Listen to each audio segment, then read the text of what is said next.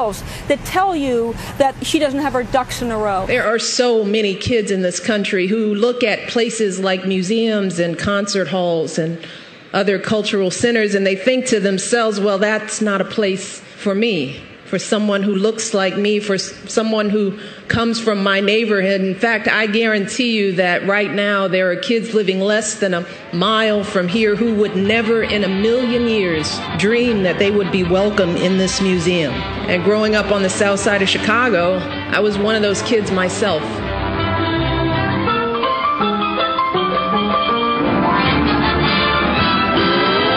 And that's all, folks. I'll be right back on the Savage Nation.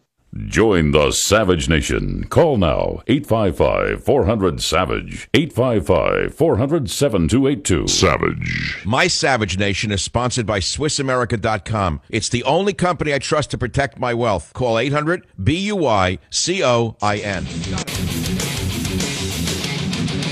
So the sneakiest president in American history, who's working for forces we can only imagine, is now trying to get fast-track authority on a secret trade deal. He will not disclose what's in the trade deal.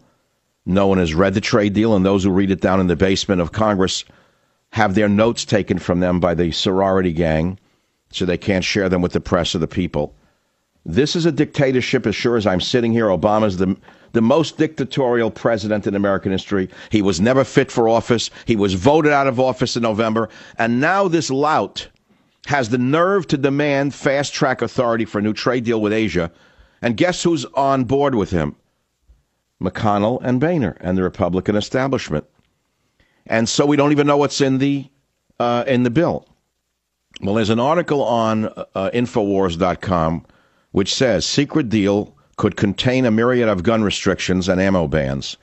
Will UN-style gun control be rammed down our throats? This is what this sneaky socialist is doing. Exactly what you feared. Senate Majority Leader Mitch McConnell and Senator Orrin Hatch, another one, may soon give Obama authority to write gun control restrictions into a so-called trade agreement. Did you hear this? Fast Track Bill S-995. What's in it? No one knows. Will there be gun import bans? Will there be micro-stamping of firearms, ammunition bans, the full implementation of the anti-gun UN arms trade treaty, illegal amnesty, which locks in millions of new anti-gun voters from Mexico and China? These items, including the anti-gun items, could be part of the secret trade agreement that Obama is getting ready to launch onto the Congress. Trade pact is called Fast Track. And what that means is that the president can write any form of gun control he chooses into a trade agreement. Import bans, amnesty, anything he wants. It can go well beyond trading with Asia.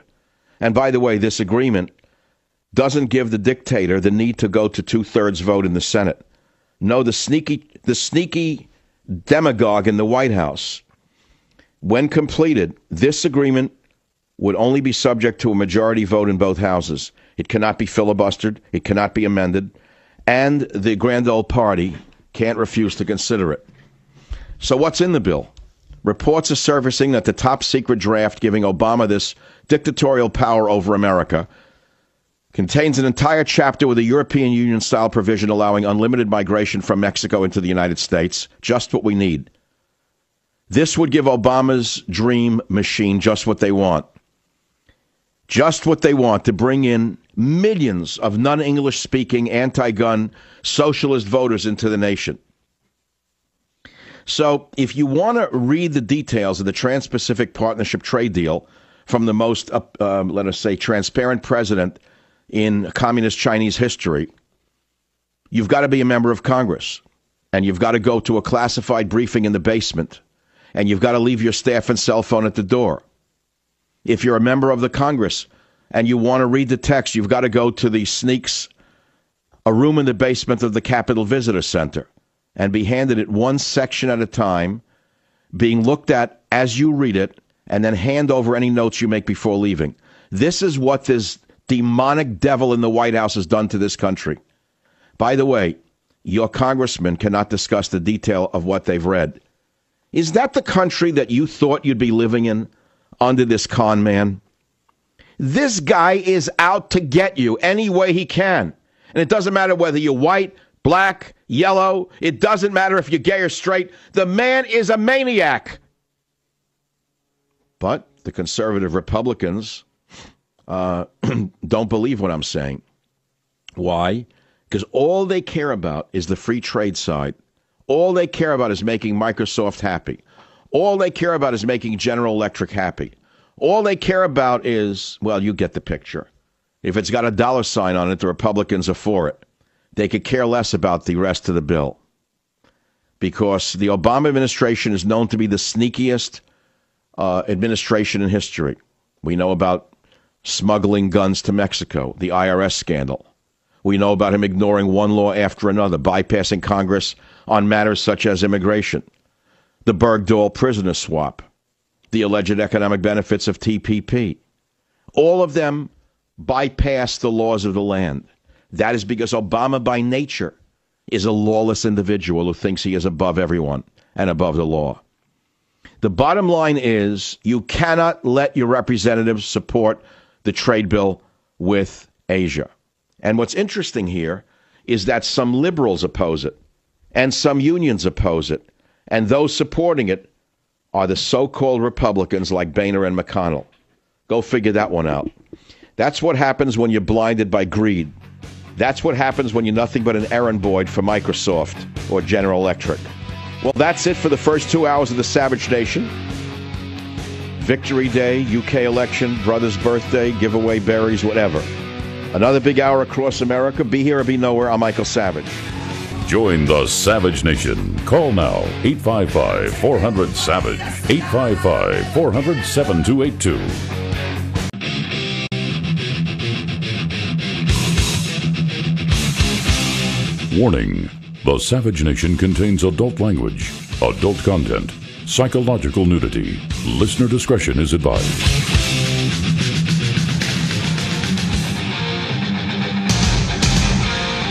And now, America's most exciting radio talk show, The Savage Nation, home of unprotected talk, borders, language, culture. And here he is, Michael Savage. Welcome back to hour number 3, or if you're just joining the program, welcome. First 2 hours were quite emotional and then moved into something quite different, emotional in a different key or in a different sense. I dedicated the show today to, it's May 8th, VE Day.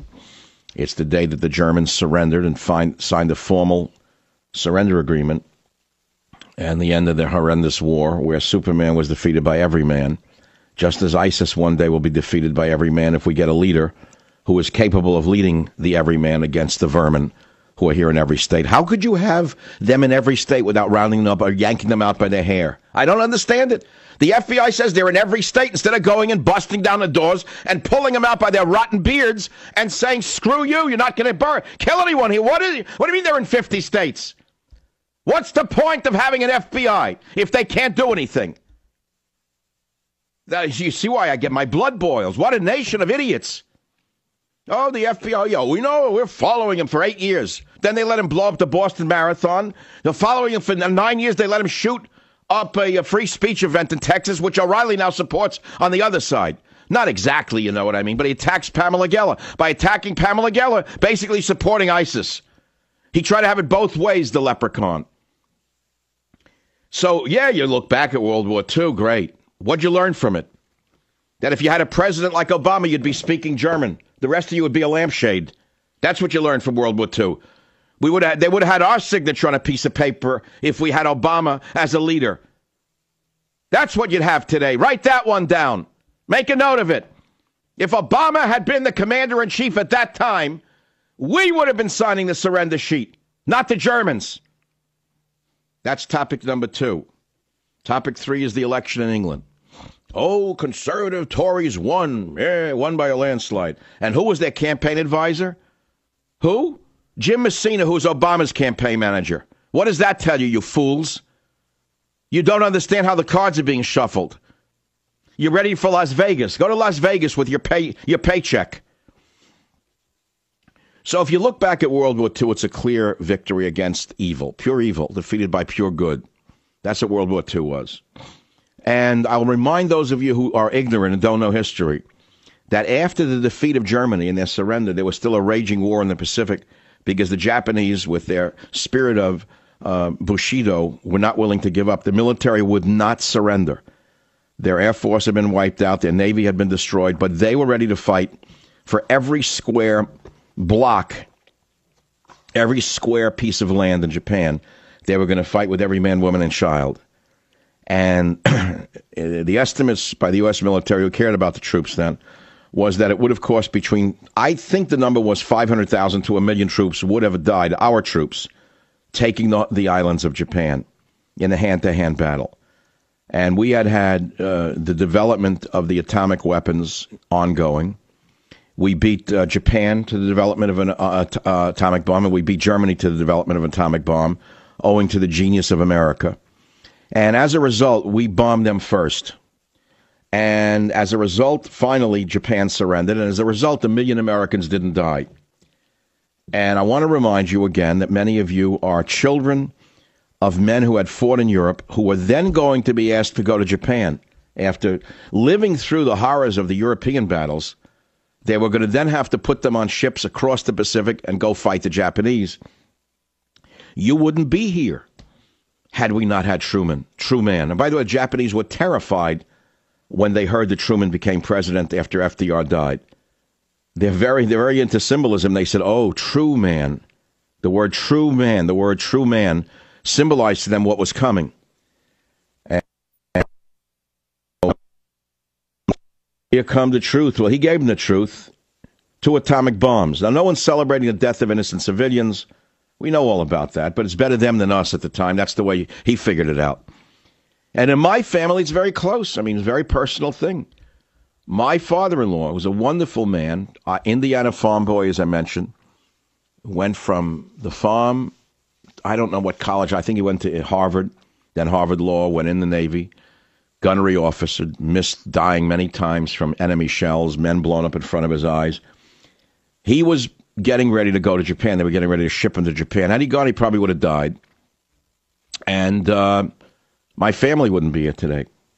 But he died himself a couple of years ago. Terrible cancer. Charles Robert Roll, we salute you on the Savage Nation. We also devoted the show to my deceased brother, my silent brother, and I read about that from my book, Train Tracks.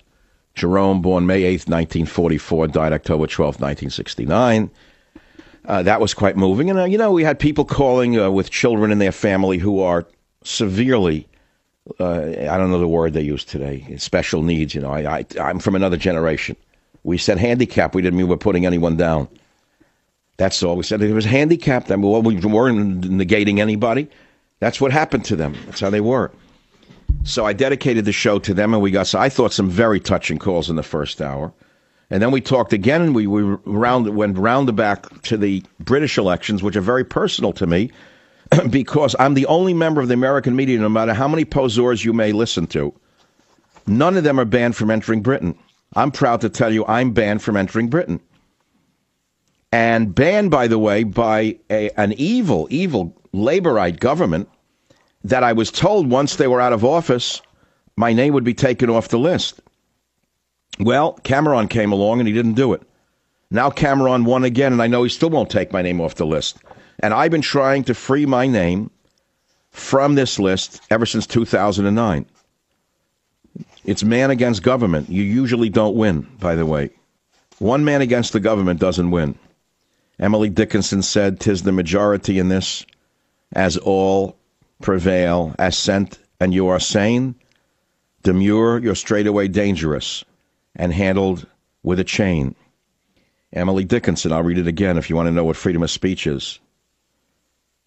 Actually, I opened this book, Banned in Britain, very small publication.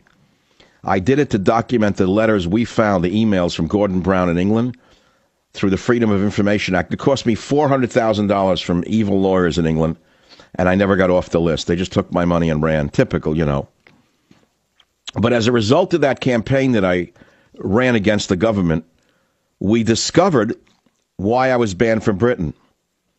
And it wasn't just about me and other Americans concerned about a cultural shift towards totalitarianism and their rights to freedom of expression that I have been waging this battle ever since 2009.